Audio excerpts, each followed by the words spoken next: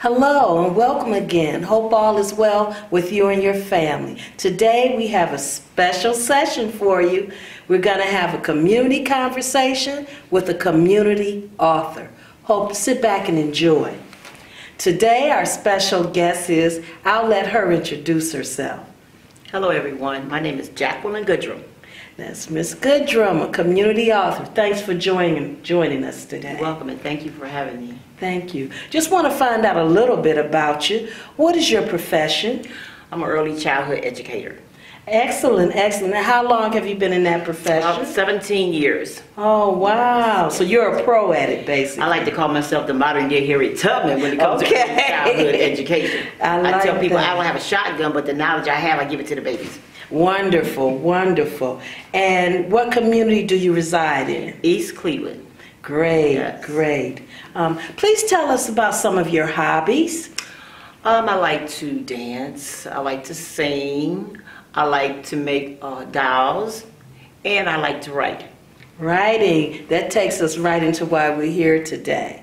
Miss Goodrum has written a book, so we're going to share some of the information about that book with you today, and perhaps encourage some of our other residents out there to become writers as well. Miss Goodrum, please tell us the title of your book. The title of the book is called My Mother St. Jane and the Longest Day of Winter. Wow, that's a long title. Can you elaborate on us and tell us how you came up with that particular title? I'm number 8 out of 10. And so my mom was a minister. And my mother, we were very close. We did a lot of civil rights activities and stuff together. So when my mom died, I got angry with God, you know, and tried to commit suicide. And so that's why I call it My Longest Day of Winter. Yeah. Wow, oh wow. And most people, some people write, this is truly a true story, Yes. where she shared some of her personal experiences with the world, basically. And that's always a good thing. That's always a good thing. Now tell us how you got started with writing your book. I was in church one Sunday and a minister said, there's 3 people in here that used to write. I want you to stand up. And I stood up. Another lady stood up and her daughter. He walked over to me and he said, Jackie, God wants to know why you stopped writing. And at that time, my mother was in a hospital with tubes all in her, and I was speechless. I just said, I don't know. And then he told me, he said, well, God said he wants you to write a book.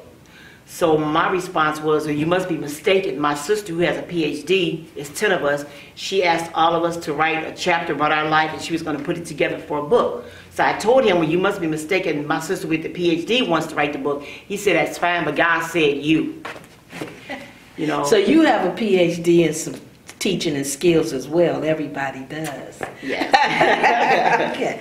Tell us a little bit about how long it took you to put the information, to get the book together, and to actually get it in print. Well, the first time I was told about the book was February of 2005. It took me July of 2008 to pick up a pencil the very first time to even try to do something because I was stuck. My mind was stuck on seeing my mother with all those tubes in her. And I couldn't do it. And then what happened was, on 3 other different occasions, I was in the church. And so this one, it was getting ready to be New Year's. And a minister looked at me, I was in the back, and he said, Jackie, come here.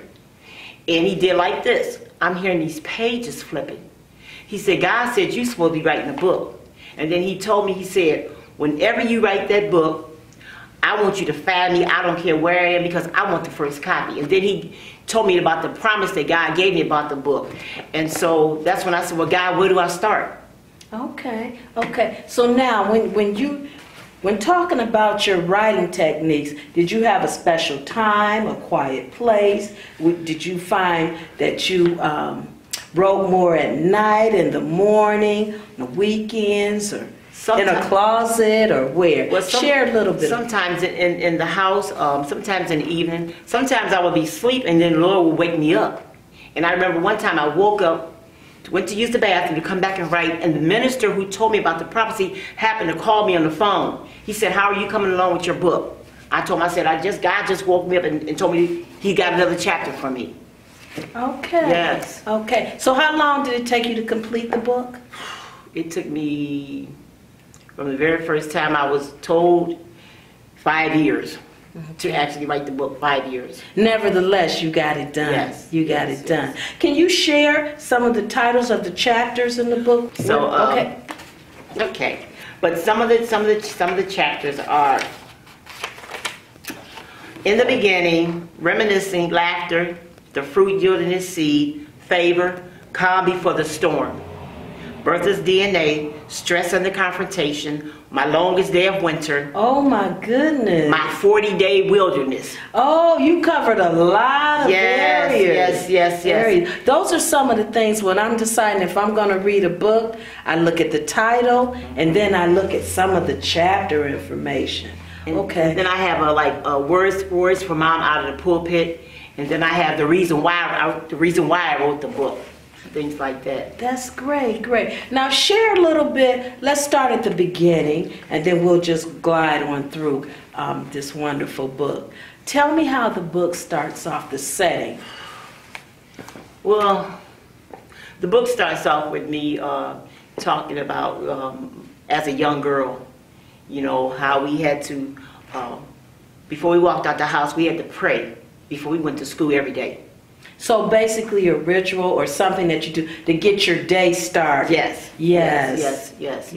And I talked about being number 8 out of 10, you know, what type of mom my mother was and how she raised us. And then there's a tribute to her when we gave her a pastor appreciation, things like that. And talk about my grandmother was a school teacher, and in here I have her original letter that she wrote. My grandmother was born in 1892. Oh my! She wrote a letter when she was history. She wrote a letter when she was 87 years old about her history as a teacher, and I have that in the book. So you were destined to be in the field of education. It's in your DNA. That's good to know. That's good to know. So now, flowing to the meat of the book, the middle of the book, can you tell me a little bit about what's going on in the middle of the book? In the middle of the book, I'm talking about my experience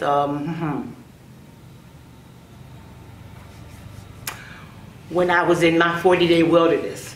Okay, that's the chapter that covers your 40-day wilderness. And when you say 40-day wilderness, what do you mean? Can you just briefly describe, give me a line on what did you mean by that? I was in a suicidal state.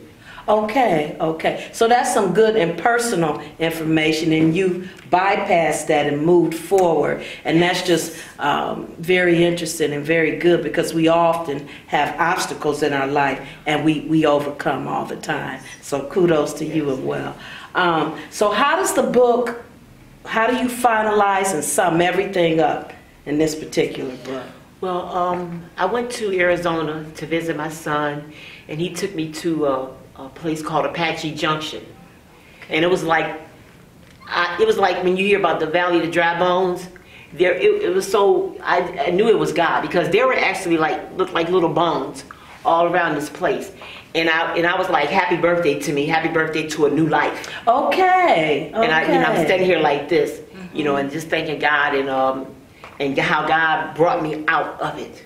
So it was a new chapter in your life. New chapter. And that's one of the wonderful things about writing a book. It helps us then to internalize what we need to do and how we move forward. Yes. Okay, that's good information. Now, for someone who's interested in becoming a community author and writing a book, do you have some brief suggestions for them? Well, you know, you can go online go online, you know, when you Google up how to start to write a book. I was fortunate because one of the persons that used to work here at the library, my uncle in Washington D.C. was writing my book for me, you know, but he got sick and he passed away. So I'm at the library one day upstairs in the computer lab, and I was the only one in there, and Miss Dorothy Greer was sitting there, and something just told me to ask her. I said, excuse me, I'm trying to write a book, and do you know how to put it together? And she said yes, and so she started helping me, and you know, and she charged me, and I paid her, and she Okay, that's good information. So, do you feel that libraries during the COVID-19 are just as essential as they've always been, or do you find that they're more essential now as far as education, writing, and literacy based on the COVID-19? I think it's more essential. More essential. Would you care to elaborate on that? A lot of people, have taken, some people have been taking the libraries for granted. But the libraries are in the community because we need the information that's here, that's always been here, that's available. And so now that this COVID-19 is coming, well, you just can't, and when you need something, well, how can I get it? So it's like, I really need this. But it's been here all the time, so now it's waking people up to think, hey, it's more viable than what I thought it was, And I can't just be lackadaisical in it because it's needed, it's needed. Great, great. Well, you've shared some wonderful information with us today, Jacqueline Goodrum. And I thank you for taking time out of your busy schedule to share your information with us. Thank you. Appreciate it. Hope all is well and be safe. Thank you.